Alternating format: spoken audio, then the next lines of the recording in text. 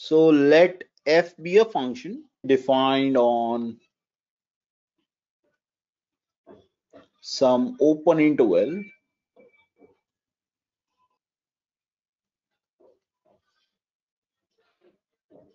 that contains the number a. Okay, that contains a. Okay, and as I've already told you, we don't really care about what happens at a, whether a is in the domain of f or not. That doesn't really matter. Okay, so I'll just add this thing that it's possible that it is not defined at a. Okay, except possibly at a itself.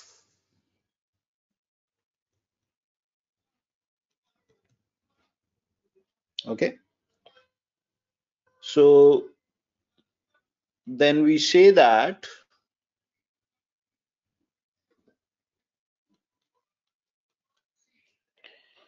limit of fx as x approaches a is L, limit of fx as x approaches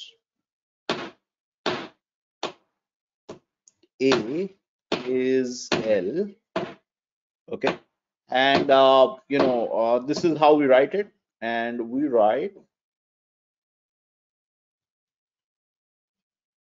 limit x approaches a, f of x is L.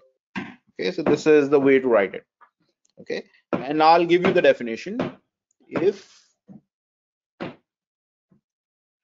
for all epsilon positive, okay, exist a delta positive,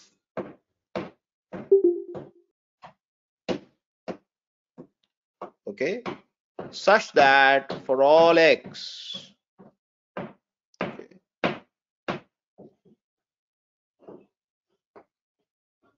the following implication is true. Okay, so let me give you that implication.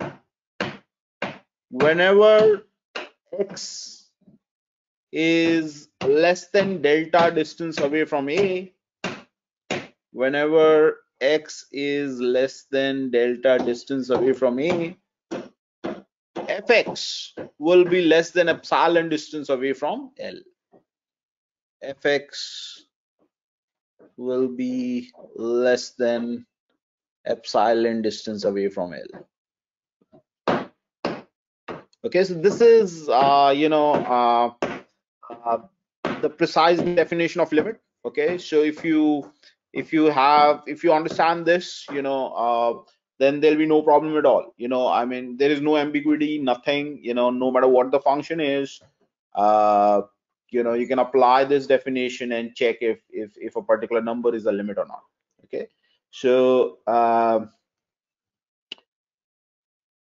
so let me just tell you why this works. Okay, so let's consider some examples. Okay, and I'll give you the intuitive definition. I'll ask you, you can apply the intuitive definition and tell me whether what is the limit. Okay, and then we'll just apply this one. Okay, and we'll see if the same thing holds in this case also. Okay, so consider the following function.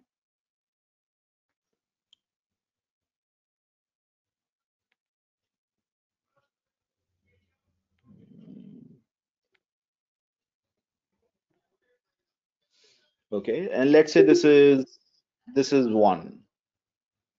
Okay, now using the intuitive definition, what can you say about limit of fx as x approaches a? 1. 1. Okay, so we know using our intuitive definition that this is 1. So let's see what this has to say about 1. Is 1 the limit? So let's do this check. Okay, so notice that we have for all epsilon here. Okay, so what I'm going to do is I'm going to consider an arbitrary epsilon. and I want to check if for that arbitrary epsilon this condition is true or not. Okay, so I want to check if for that arbitrary epsilon this condition is true or not. Okay, now what am I going to do with this epsilon? Basically, I'll end up comparing fx and L and see if the distance between them is less than epsilon or not. So L in our case is 1. Okay, so what I'm going to do is I'll take this epsilon, whatever that epsilon is. I'll consider an interval around 1 plus epsilon, 1 minus epsilon. Okay, and then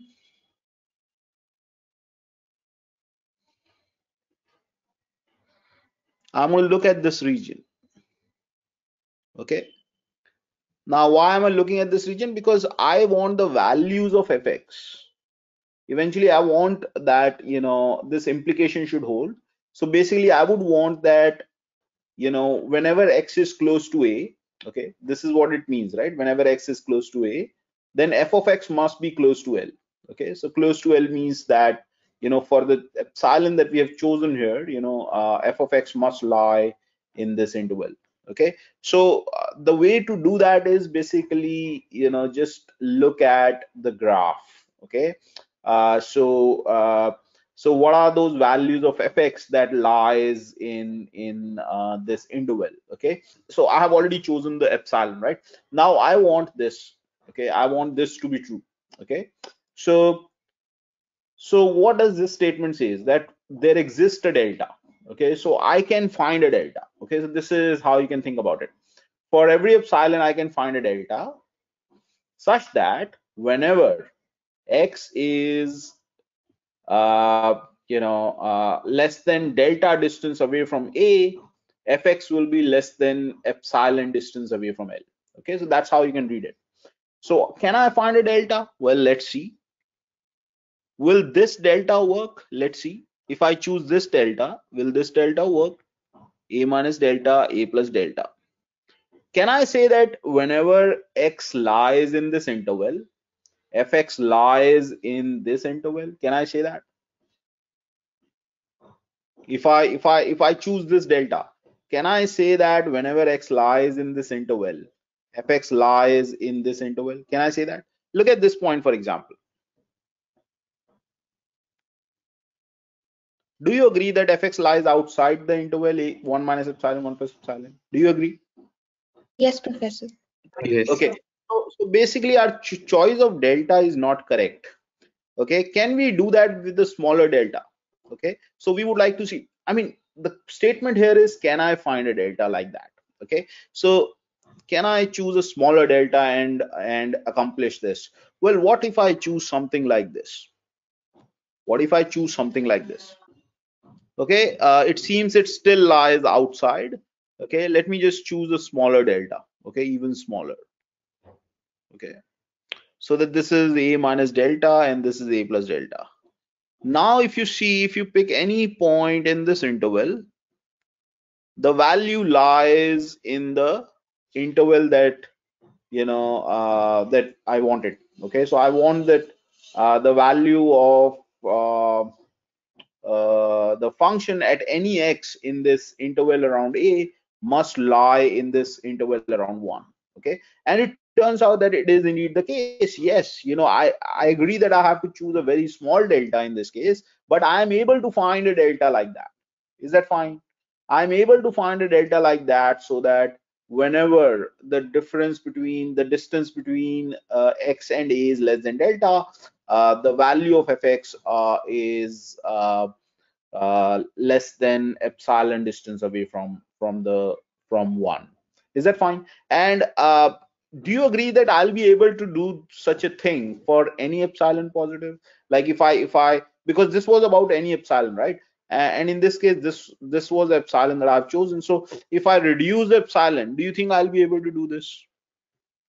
Do you think I'll be able to still find a small open interval around a, so that every value in that small interval around a will go into this small interval around 1?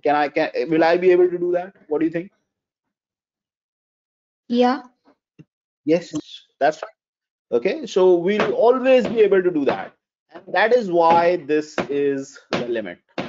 Is that clear? Have you all understood this? Okay, let me do another example. Okay, so in this particular example, what I'm going to do is I'll show you that something is not the limit. Okay, so here I've shown that something is the limit. Okay, and there I'm going to show that something is not the limit. Okay, so for example, consider this.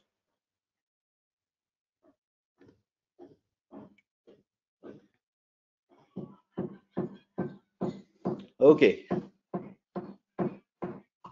and suppose this is A.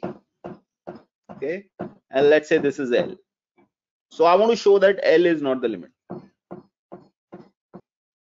Is that okay? Suppose this is L and this is A. I want to show that L is not the limit. Is that okay? So how do we show this? Well, what is the negation of this? Can you tell me, anybody? What is the negation of this?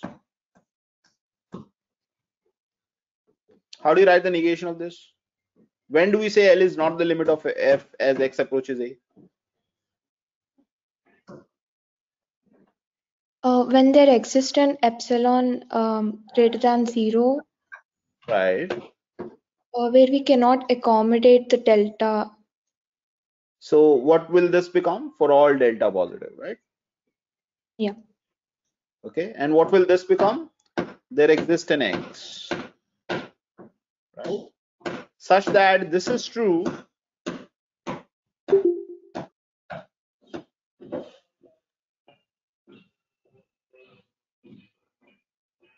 Okay. And this is not true.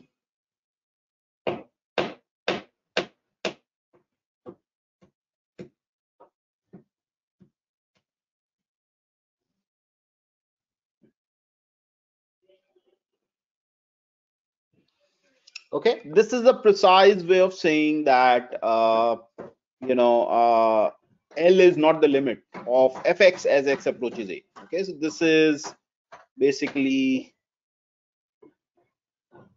L. So this is what it means. This is a limit as x approaches A, f of x is not equal to L. Okay, this is the meaning of this statement. Is that clear? Okay, now I'm going to show that L is not the limit. So basically I want to show this. Okay, so can I find an epsilon such that such that I can show this such that for every delta, I can find an X where X will be less than delta distance away from A, and but Fx will be more than epsilon distance away from L. Okay, so basically, can I find an epsilon such that X is close to A, but Fx is not close to L? I mean that's uh, what I'm interested in. So can you tell me if this epsilon will work? If I choose this epsilon, L minus epsilon, L plus epsilon, will this work? So basically L minus epsilon is this, L plus epsilon is this. Okay. Will this work? So basically I'm looking for an epsilon positive. Okay. So I can actually choose whatever epsilon I want. Okay, so I'm just basically guessing, how about this epsilon? Will that work? Well, let's see. So what do I want? That I want for every delta positive, I can find an X. Okay, for every delta positive, I can find an X. So no matter how small delta it is, I can find an X. Okay, which is in this interval. Okay, this is what it means, right? X is in this interval, but fx is outside this interval, L minus epsilon, L plus epsilon. So can I do that? Can I find an X in this interval around A such that fx lies outside this interval? Is it possible? Can you give me some X in this interval whose image lies outside L minus epsilon L plus epsilon? Is there one? I think all lie within the region. Exactly, all lies within the region as the picture shows. So basically our choice of epsilon is not suitable. Okay, so how about this? If I choose a smaller epsilon, if I choose a smaller epsilon, can I accomplish this? Well, let's see. If I choose an epsilon small enough so that this part is left out, I think we can accomplish this. Okay, L minus epsilon, L plus epsilon. Okay, so now I have this interval. Okay, fine. So can I now say that for every, so there exists epsilon for every delta, can I find an x? So for every delta, basically, will I be able to find an x for every delta such that this is true? Okay, so let's check. Okay, so if I choose this delta, will I be able to find an x such that x is close to a? So when I say x is close to a means x lies in this interval, and fx is far away from L means fx doesn't lie in this interval. Okay, so can I find an x in this interval such that fx lies outside this interval? Can I? Yeah, on the Yes, right hand side of A. absolutely. You can choose x on the right, and you can see that fx lies outside this interval. Okay, so it seems that this is something that I can accomplish for any delta, because no matter how small delta I pick, there will always be points on the right to pick from. Do you agree? Yes, Professor. Okay, so I have shown that L is not the limit because there exists an epsilon. This is the epsilon that works. Okay, there exists an epsilon such that for every delta, no matter how small it is, uh, I'll always be able to find a point to the right of A, which is in this interval A minus delta A plus delta, but its image is outside this interval L minus epsilon L plus epsilon. Have you all understood this?